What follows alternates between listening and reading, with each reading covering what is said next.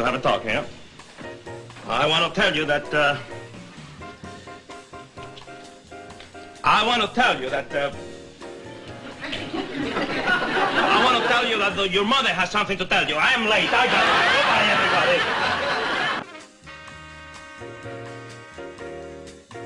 We're gonna have to sweep and mop and pick up and wash these dishes and put them away and wash the pots and the pans. Only let's not do it right now. Good. Let's get some breakfast first. Okay, Paul. You don't use the ability and the brains that God gave you, you're cheating. You're cheating God and you're cheating yourself. I'll tell you something else. There's a lot of things in this world more important than being popular. Being true to yourself is one of them. You know, son, I was just like you when I was your age, a kid back in Mississippi. Did all right with the girls, too. I bet you were dynamite. I was nitroglycerin. We have to do a presentation for speech class, and we decided we would do a rap. A rap? A rap, you mean like, hey, my name is Cliff and I'm a doctor and I will sit and do the thing, hey, pull, pap, hip, hip, hip.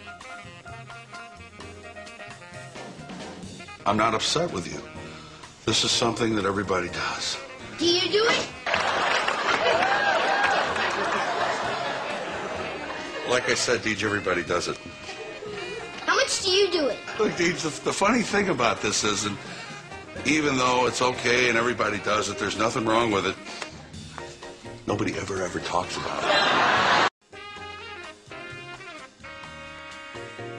I poke my nose into your life. My life? I know that you're growing up.